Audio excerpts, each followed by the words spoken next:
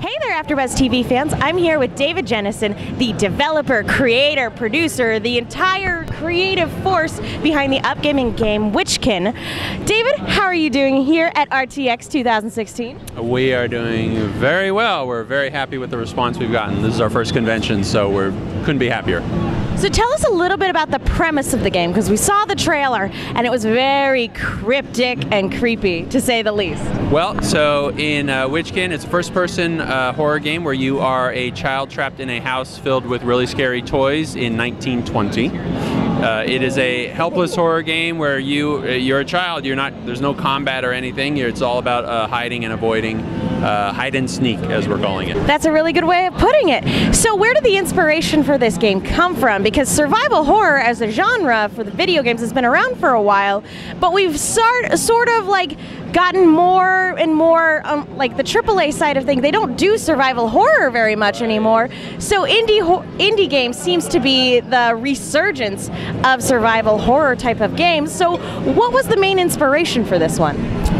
In a word, my kids. I had, at the time, they were 7 and 9. They're now 8 and 10. I mentioned to them, I made a passing reference to the Teletubbies. They didn't know what I was talking about. I showed them a video and they were terrified.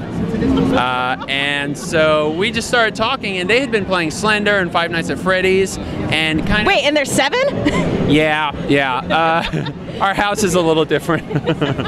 But we just started talking about, start referring them as Terror Tubbies. And I'd been trying to find something that I could work on my own for a while. My background's in art, so I was, I couldn't choose to work on something on my own that needed a lot of programming and stuff. So when we started talking about Teletubbies, we started saying, well, what if there's, a game with really scary toys? And I was like, that sounds like something I could work on. And they've been a huge part of the development. My son does the voiceover for Marcy. My daughter does the screams for Marcy. And you're a child in the game, and it's as a parent, you get in touch with fear, the way that you forgot about being an adult. So yeah. So why the 1920s? Well, we started looking into. I find black and white just to be on its face a little disturbing, and looking at post-mortem photos from the Victorian era of people who are dead. I found myself, it's not just the subject matter, it was really the overall look of the photo that I was finding disturbing, and I was like, I think that would be a good aesthetic for it. So we went just pure black and white. It looks like an old movie when you're playing it. And it's based on the legend of Clara Crane, which is a Texas legend about a lady who poisoned her husband with caramels in 1895, went to the North Texas Asylum, and then the legend is that she was luring children from their homes by leaving candy on their windowsill. They were never heard from again. So the game, you're in her house and trying to find out as a child what happened to those other children. That sounds sufficiently terrifying. Yeah. So as we were discussing earlier, the indie horror scene has blown up in the last few years.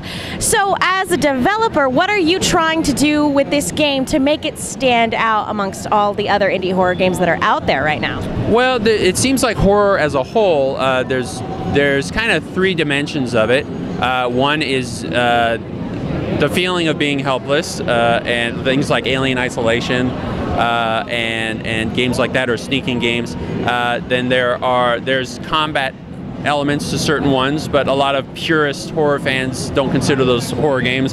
They say those are action games that are using horror. And then the psychological aspect. We just really wanted to focus on the helpless aspect, what it's like to be a child.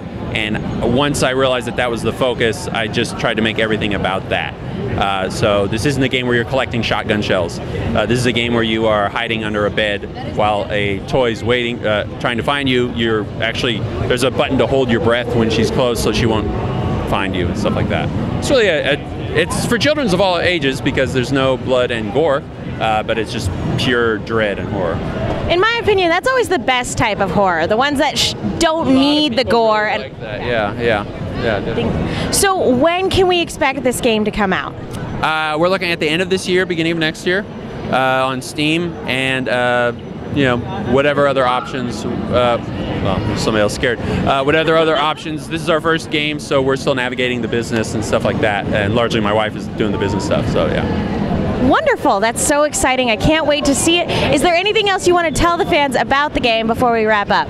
Well, the entire game takes place in a house with scary toys, and each, if I hadn't mentioned it, there's going to be about 3 or 4 different toys with different abilities, so you have to play differently depending on the level that you're at. So we're very excited about it. That is exciting. Well, one more question. Can we play it? You can play the demo, yes. Here, yes. Yay! All right, guys. I'm about to get my ass kicked by this horror game. I'm real excited. Let's give it a whirl. Okay. You can turn with your thumbstick. How do I turn? You can just turn the camera with your thumbstick. Oh, okay. That did not take long at all. That's the way it is. Okay, let's give it another whirl. I need to stop crawling. No, why am I crawling? Ah! Damn it! I am so bad at this. How am I injured? We stepped on a jack. How do I? Let's see. Iodine is Y. That's right. It'll wear off. I don't have any iodine, right? Ah, shoot. It's true. Nothing hurts more than stepping on a jack.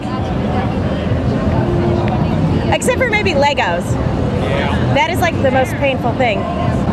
Run, run, run, run, run, run, run. Oh yeah, I can sprint, can't I? This one? Locked! Dang it! Son of a bitch! Why are they all locked? Why would I come to this house? No amount of candy would be worth this. The wallpaper reminds me of like the Haunted Mansion. Ah, son of a bitch. Ah, run, run, run, run. No, I don't want to crawl. No, I'm so bad at running. Run, run, run, run, run, run.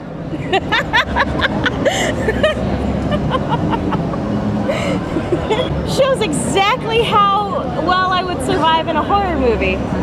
Not. I do a little better. Layman's terms, not very long. Alright, guys.